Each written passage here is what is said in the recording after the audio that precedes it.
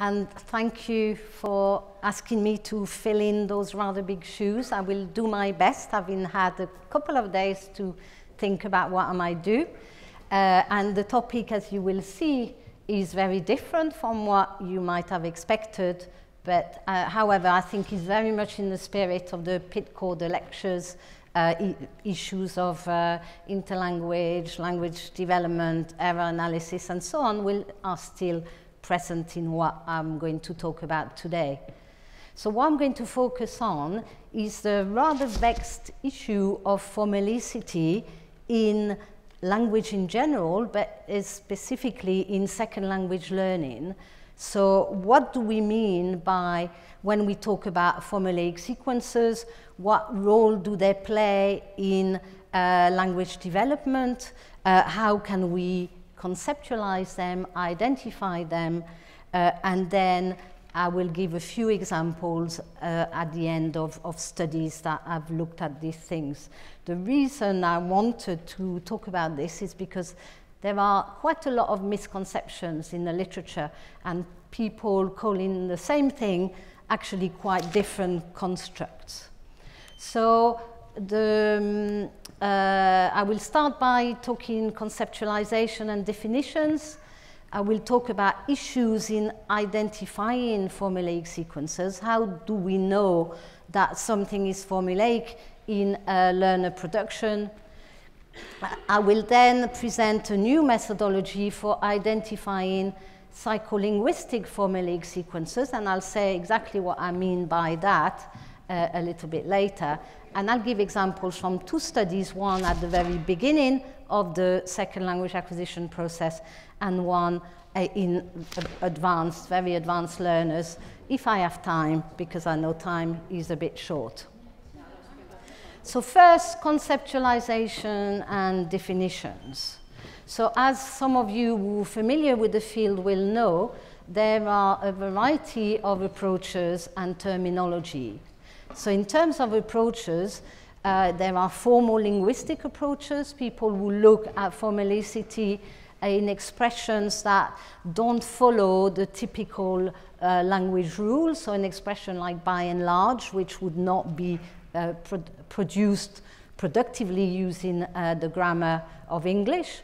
There are corpus linguistic approaches which adopt a very different approach, so they look at what is frequent in samples of language, so things like salt and pepper, coke, regularly, more often than we would expect.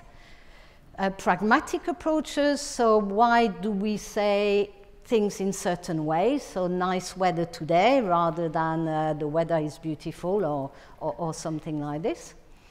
And psycholinguistics, so that would be more things that we say so often that we produce them without having to put them together online. They're just a unit of meaning, even though they might contain more than one morpheme. So there is some overlap, of course, but we will talk about that more. I think some of those constructs are quite different. In terms of terminology, according to Ray 2002, there are over 40 terms. Just a few examples there you'll have come across. Prefabs, chunks, formulaic sequences, formulas, clusters, conventional expressions, collocations, idiomatic expressions, many more. So depending on what field you work from, you'll be more familiar with some of those than others. So this is all rather confusing. Do those terms all actually mean the same thing or not?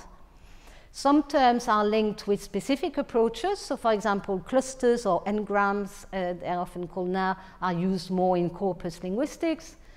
Chunks are used more in psycholinguistics, so this idea of chunking. Many of those terms are interchangeable, most but not all. And in 2012, Ray said formulaic sequences is now used as an umbrella term with a multiplicity of meanings. And what I want to show is that that's actually rather problematic to use just one term especially in the context of second language acquisition. So what are the different meanings? I think there are two main approaches to the study of formulicity in language. According to Ray 2008, we can talk about a speaker external definition. So by that we mean what is formulaic in the language outside the speaker, so in the language the speaker is exposed to.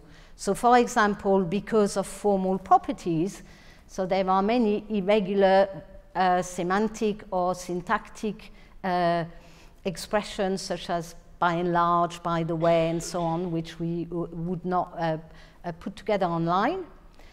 It's also what's frequent in corpora, so things like having said that, by the way, so things that are frequent that we say all the time, and also ways of saying things in certain communities, and those formulae are also very frequent. So why do we say, will you marry me, rather than would you like to get married, or whatever else we might think about. So you can all think of such expressions which have a pragmatic function. It's the way communities have conventionalized expressions. So that's a speaker external definition. What is kind of formulaic in the language learners are exposed to? The speaker internal definition, on the other hand, sees formulaic sequences as psycholinguistic units for a given speaker, and that's the focus of my presentation today.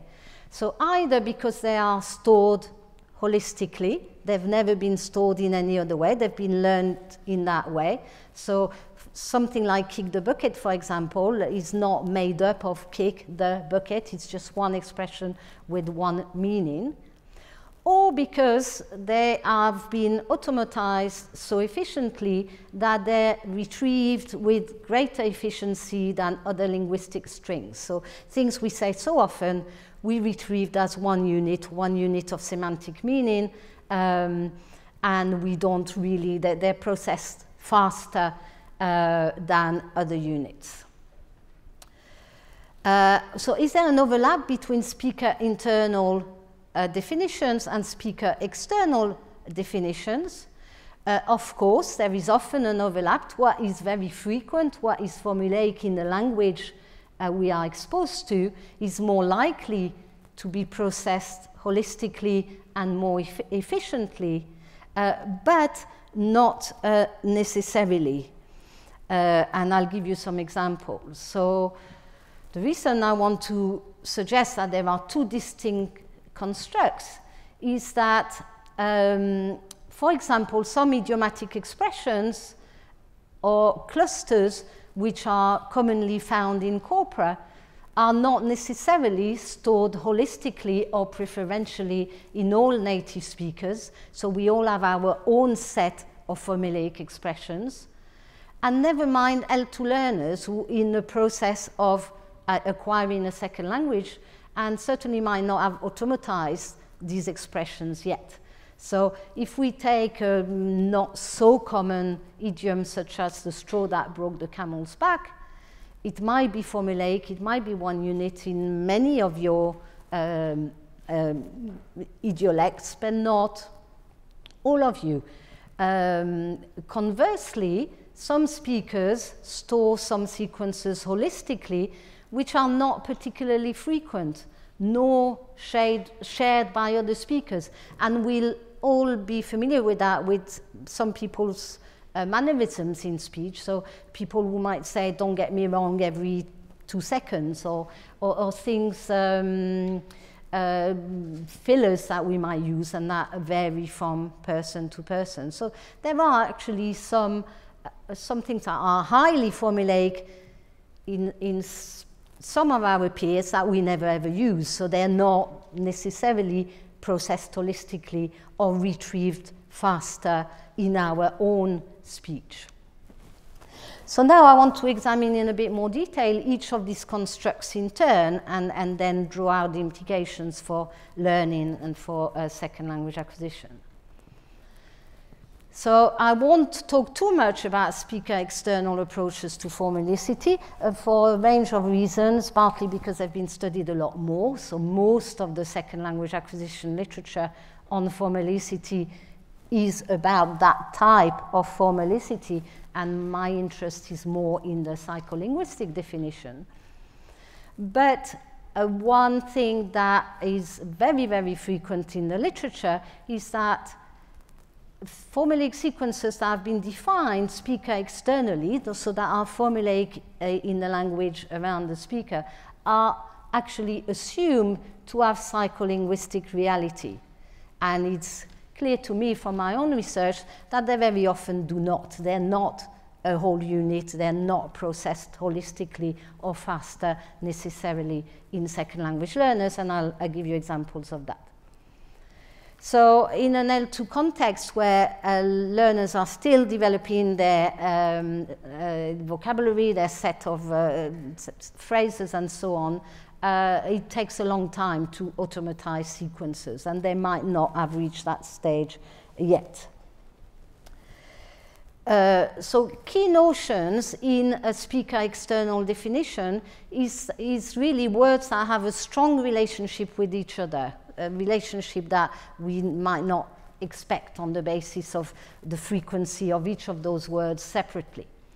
So either because corpus linguistics shows that they co-occur with high frequency, or they form a syntactic or semantic whole. So pull someone's leg, or by and large, or so on. But also an important notion in that construct is the notion of restricted exchangeability. So for example, in formulaic sequences, you usually cannot replace one member, one morpheme in that sequence by another homonymous morpheme. So if I say, I'm afraid I have bad news, you can't replace I'm afraid with another expression that means the same or very similar things. So you can't say, I'm scared I have bad news, or I'm frightened I have bad news. It just doesn't work. So it shows it's kind of the conventionalized way of speaking that we're all familiar with. So what is then the psycholinguistic status of speaker external effects? So these formulaic sequences have been defined speaker externally. What status do they have in the mind of language users? Most of the studies, as I've said, in second language learning adopt this learner external approach. So they investigate how learners learn to use idioms, idiomatic expression, collocations, and so on. So that's the vast majority of the literature is in this area. But many researchers then assume that these idiomatic strings have psycholinguistic reality. But what is the evidence? So in terms, just a few studies representative of the field as a whole, Underwood et al. Found that both native speakers and second language learners processed these idioms and collocations faster than non-formulaic sequences, so things like kick the bucket versus kick the ball. But many of the studies have found that only native speakers have such an advantage. So for example, Sierra Vochantra, Conklin and Schmidt, 2011. Not all idioms are known to second language learners, so it might be a quantitative rather than qualitative difference, but I'll say more about that later. So common idiomatic expressions, because those that we might expect learners have been exposed to quite extensively and might have incorporated into their idiolect, were the object of a study, so they're more likely to have been automatized, to be processed more holistically than, say, the straw that broke the camel's back, for example. So Yang and Nekrasova found a processing advantage for those common idioms for both native speakers and second language learners. But Schmidt et al., who tested holistic processing, found that even among native speakers, not all formulaic sequences are stored holistically. And second language learners in their study only stored a small minority of these sequences holistically. So what can we conclude from this rather messy evidence? Sort of most of the corpus-derived formulaic sequences present a processing advantage for native speakers, but it's unclear if this processing advantage is shared by second language learners. Even at advanced levels, most of these studies are on very advanced learners. And even corpus-derived formulaic sequences are not always holistically stored even by native speakers. And that's quite easy to understand if we think we all have our own idiosyncratic formulaic, although, of course, we share many formulaic sequences as well. So the psycholinguistic status of these speaker-external formulaic sequences remains rather unclear, and especially in second language learners. So I'm now going to talk about psycholinguistic speaker-external formulaic sequences. So the definition given by Ray 2002, which is widely used in the literature and actually is used also by people using a speaker-external definition when it's, as I argue, I think it's a very different construct, is a sequence, continuous or discontinuous, of words or other elements which is or appears to be prefabricated, that is, stored and retrieved whole from memory at the time of use, rather than being subject to generation or analysis by the language grammar. So, this definition, how can we operationalize it? That definition is almost impossible to operationalize in a study. So, and she stresses it's a conceptual definition rather than an operational definition. But what is crucial in a definition is that idea of holistic storage, which is very common in the literature. But then she also talks about discontinuity. Formulaic sequence can be discontinuous. How can something which is discontinuous be stored holistically? And how do you test if something is stored holistically? And that's what I will move to try to do now. So the definition I use in this paper is a definition we came up with one of my PhD students a couple of years ago to try to operationalize how we might identify and test formalicity in advanced learners. So we defined a formulaic sequence as a multi-word semantic functional unit that presents a processing advantage for a given speaker, either because it is stored whole in their lexicon or because it is highly automatized. And the main reason for doing that is that actually you can't really test whether something is stored holistically or whether it's highly automatized, because the end result is the same, that it comes out automatically. It's retrieved extremely fast and efficiently. So psycholinguistic formulaic sequences have been the object of much attention in early language acquisition, in both first language acquisition.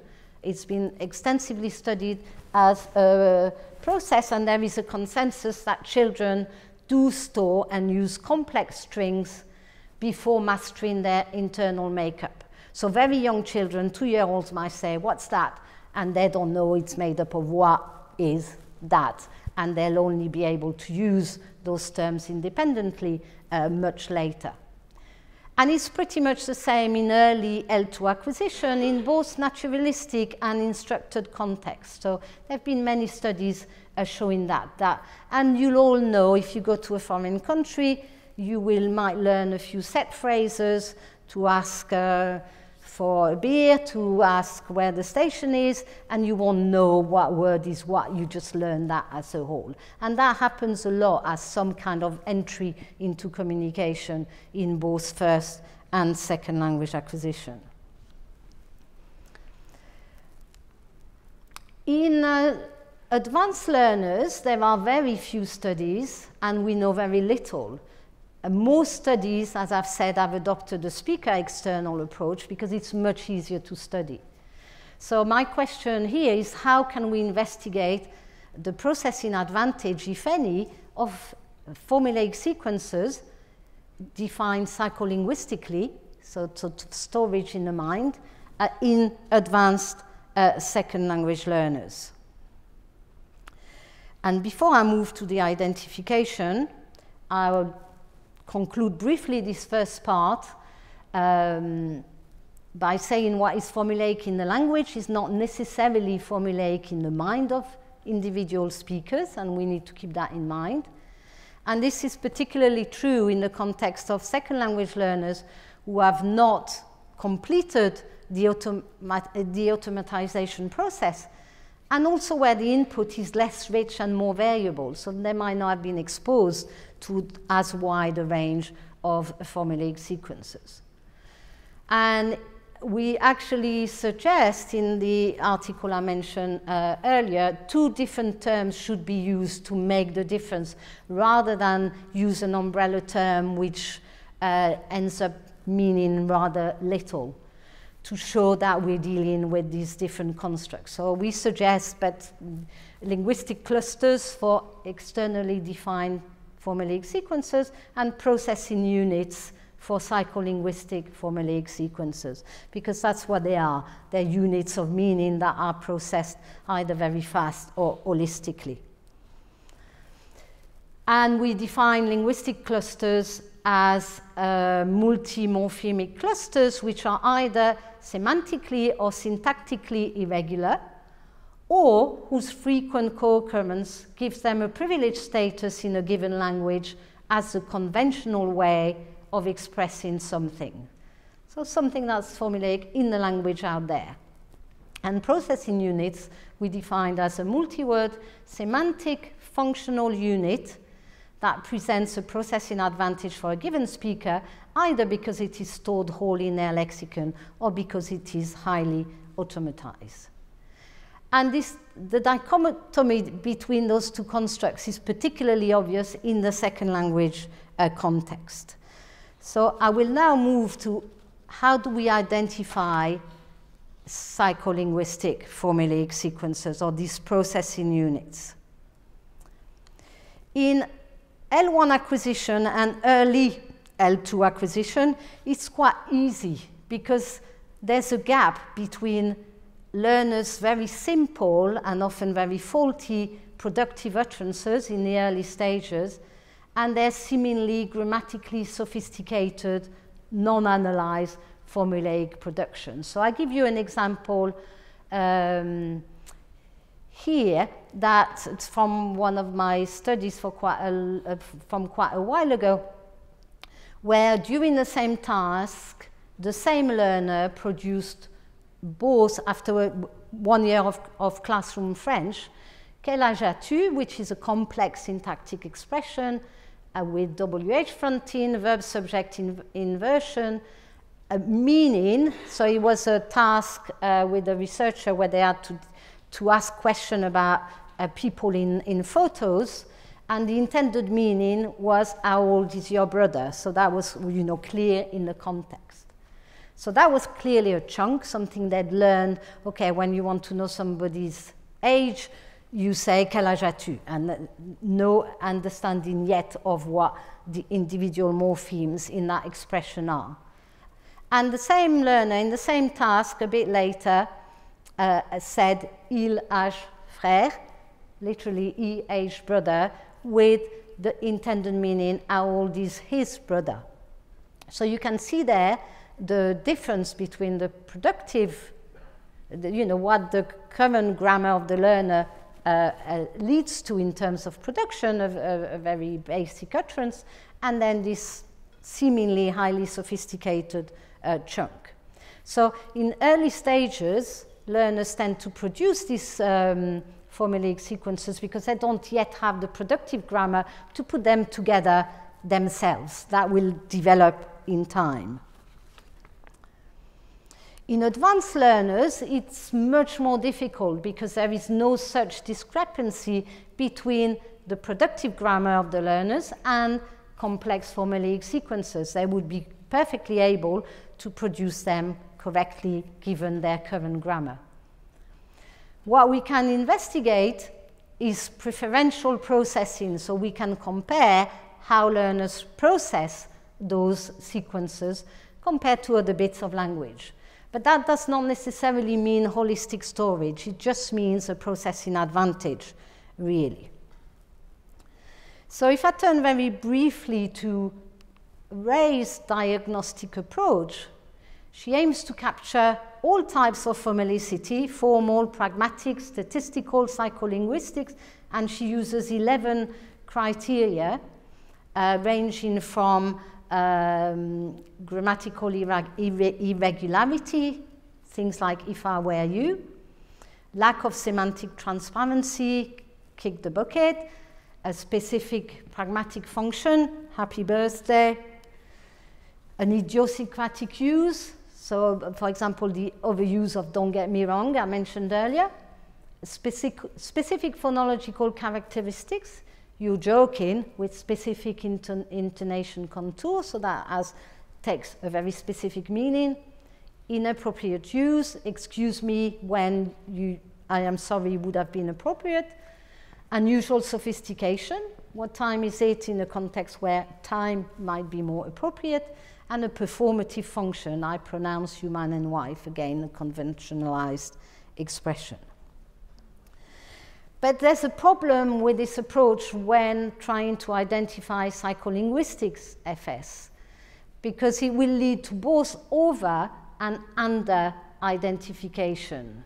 For example, kick the bucket clearly fulfills the semantic irregularity criterion, but if you have a second language learner who vaguely remembers that they've heard that expression and is putting it together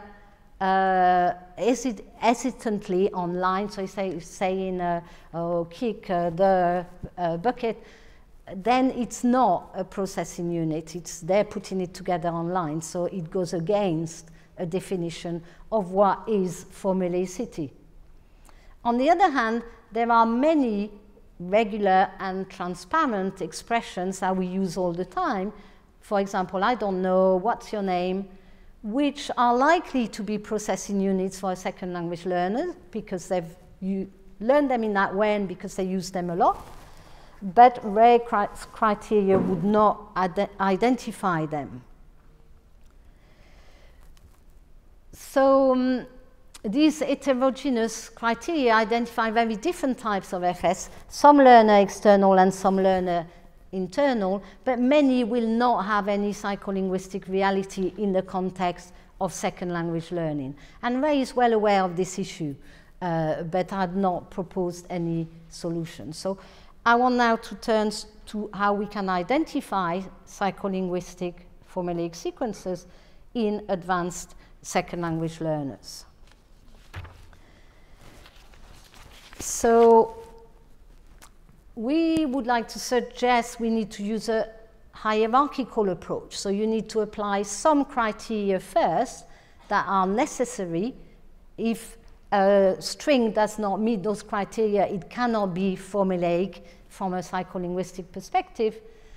And others that are optional, and I will go through these now.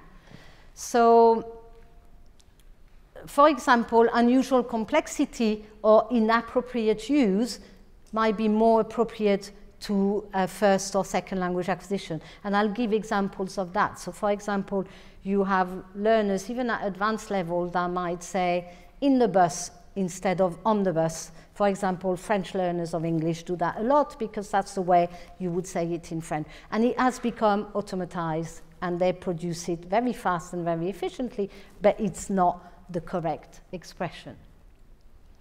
But some criteria need to be met. So for something to be, for phonemic sequences to be psycholinguistically real, it needs to have phonological coherence, because anything that stores holistically or that is highly automatic cannot contain any pauses. It just cannot. Then you don't pause in the middle of words. And in a sense, psycholinguistic definition says it's a string that has the status of a word. It's retrieved as a whole.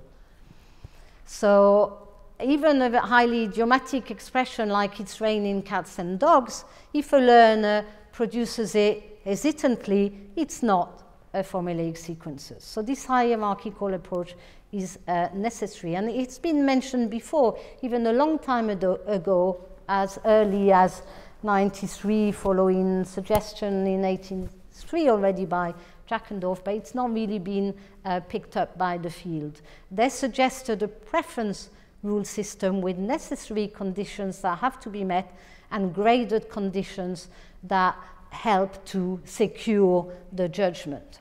And typicality conditions, which usually apply, but not always.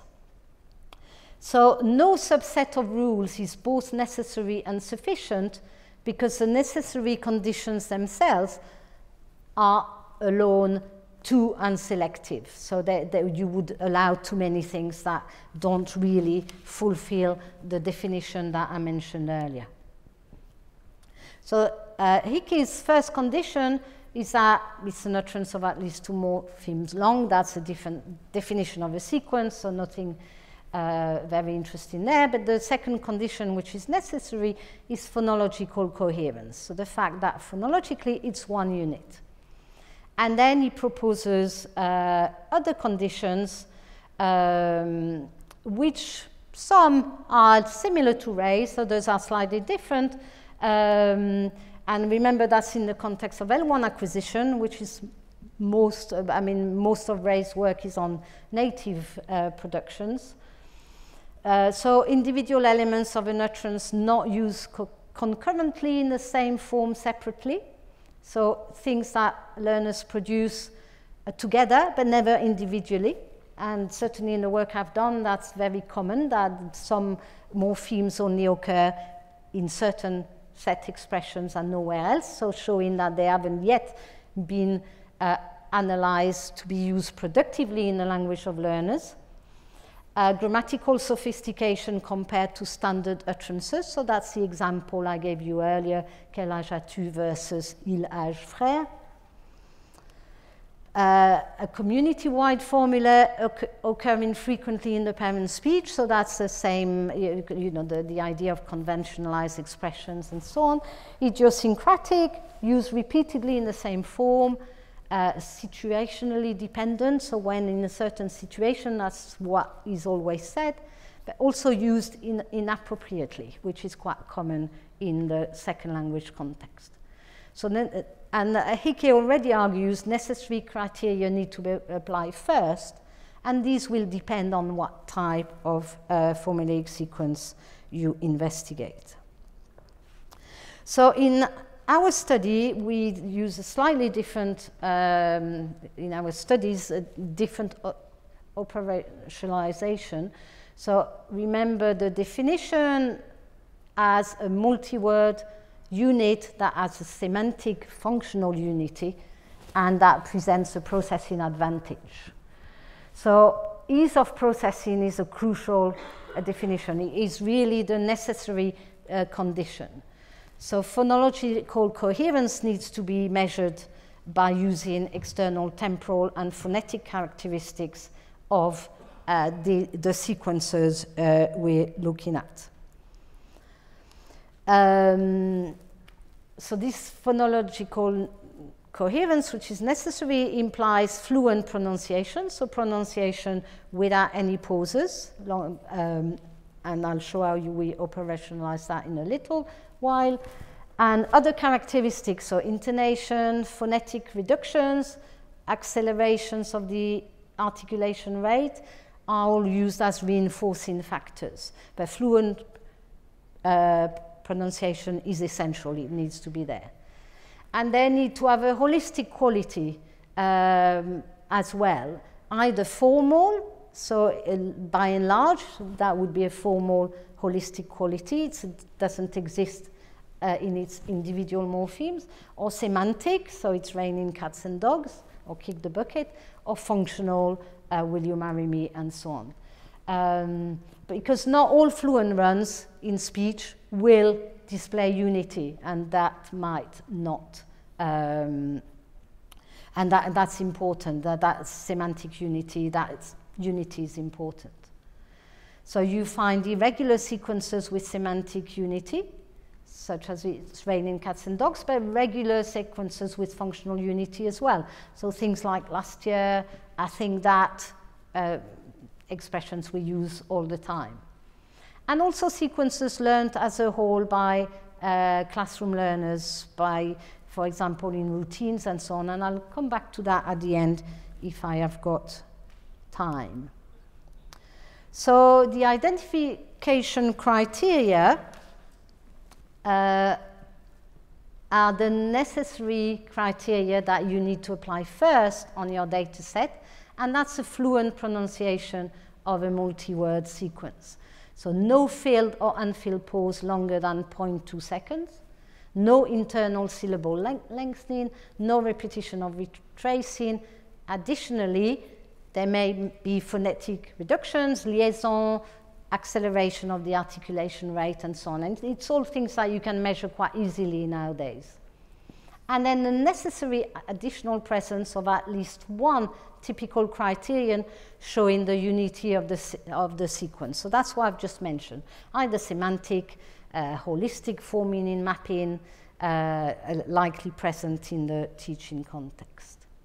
And it's only after, so once you've isolated the sequences that fulfill those criteria, that you apply other criteria that might strengthen your identification process.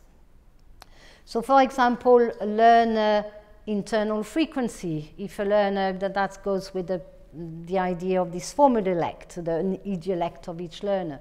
So some learners, like we all do in any language, we use certain expressions all the time. But also learner external frequency. So for example, something that's used a lot in classrooms and then obviously comes out in the productions of the learners. So I won't spend time on, so that's just a file annotated for identification using Pratt, which is, and sort of by measuring pauses and so on, you identify units that might be fulfill those criteria. So in this particular instance, pour moi c'est important was a fluent run, and then you identify sequences within that.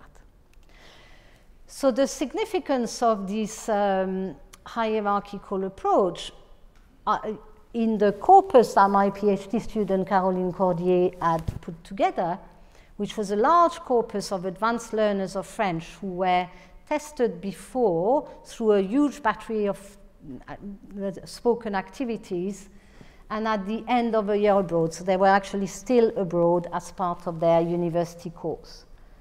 And the results showed very conclusively that many processing units would have been missed by using traditional criteria, and also that non-processing units would have been included. For example, there were many processing units that were grammatically regular, and those tend to be excluded by traditional criteria. And the idiomatic expressions were actually a very small minority, but there were halting attempts at using idiomatic expressions that would have been excluded, that would have been included by a traditional approach, but that were clearly not formulaic for those learners. And in that study, learners use processing units very extensively, but their nature was very different from conventional idiomatic expressions. So there were many incorrect processing units, for example, sur les nouvelles, meaning on the news, so a direct translation of English, when in fact in French we would say aux infos, aux informations. So, but the interesting finding is that using this definition, we found that there were lots of formulaic sequences in these learners. Nearly the 27.8% of the language used by these advanced learners were processing units. So it represented a big part of their language, when in fact all the literature on advanced learners using speaker external definition finds very little use of formulaic sequences, but that's because they're talking about a different construct. So to finish, I just want to talk very briefly about the role of formalicity at different stages of development, having defined formalicity in this way. So I will sort of talk, but just give basically a summary of the findings from two studies, from three studies, one on beginner learners, so very beginners and post-beginners. So those are two very big studies. One is longitudinal over 2 years with 60 learners, one is cross-sectional, and we did a lot of work identifying and analyzing formulaic sequences in those data sets. And then the study from my PhD student, which is an in-depth study of 5 learners with a huge amount of data per learner, so which enabled her to follow very closely their development in terms of formalicity before a year abroad and then towards the end of the year abroad. So the early studies, what did we find about formalicity in the beginning stages of language development? We found that all learners use formulaic sequences, so chunks that they learned as one chunk in the class. But some learners were much better at memorizing them. So we had some learners who retained a lot of them and others not. And the learners who had the largest store of formulaic sequences actually kept using them. So they did not discard them, they did not get rid of them. But there were also the learners who were the most active at working on them to use their constituent parts elsewhere. So they were unpacking them, they were taking bits of them, say the subject pronoun and using it elsewhere. And these formulaic sequences in these early learners give them an entry into communication when their productive grammars are not yet able to let them say very much. So they're using them, if you want, as communicative crutches to, so for example, expression like, what's your name, how old are you, they would use as one unit in context where they needed to ask what's his age or what's, never changing them, but it gave them some entry into communication. And it also provided them with samples of language which acted as models for constructing their grammar. And we saw some learners doing that quite extensively in the data. In advanced learners, formulaic sequences are also very important. They do not disappear as the grammar becomes sophisticated and as their lexical diversity increases, but they just become varied and sophisticated like the rest of the language the learners are developing. So we found in that study I mentioned before that the use of formulaic sequences and lexical diversity correlate. So learners who used the most FS were also the most lexically diverse. So they were the ones that improved most most on both counts, so pre and post year abroad. We also found that the use of formulaic sequences and fluency correlate. So the more learners use formulaic sequences, the more fluent they are overall. And we also found, interestingly, that these advanced learners who went through the British education system still rely on the formulaic sequences we'd identified in the early learner studies that they'd learn in classrooms. So those things were still clearly formulaic, even in very advanced learners. So at both ends of the continuum, formulaic sequences are used to facilitate speech production, but in different ways. Early learners use them as communicative crutches and as models for hypothesis forming and testing. But advanced learners use them as processing shortcuts and to buy planning time. They also use them to free up their attentional resources to pay attention to novel aspects of the language they're learning. So in the learners in Caroline Cordier's study, who progressed the most on all counts, they actually used those, you could see them using those sequences to give them time to think about what they were going to say next. So to conclude, this term, formulaic sequences, is used with a multiplicity of meaning. So speaker external versus speaker external definitions are the two broad, very broad distinction, and the two meanings tell us very different things about the status of formulaic sequences in learners' minds.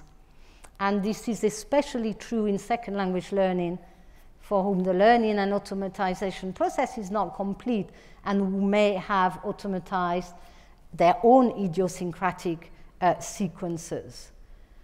To have psycholinguistic validity, formulaic sequences must show a processing advantage compared to other sequences. It must be pronounced fluently, it must show unity, and frequency can only be used as an additional criterion. So it is essential to adopt a hierarchical identification method. But it's an important area to study because formulaic sequences play an important role at all stages of second language development, but their role changes with the growth of the learner's productive competence. Thank you.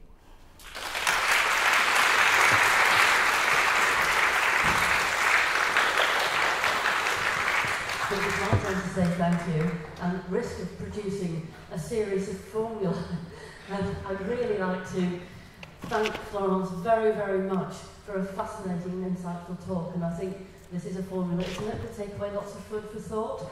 I'm worried about what I'm saying now. Thank you ever so much. I really do appreciate that very, very much indeed. So thank you.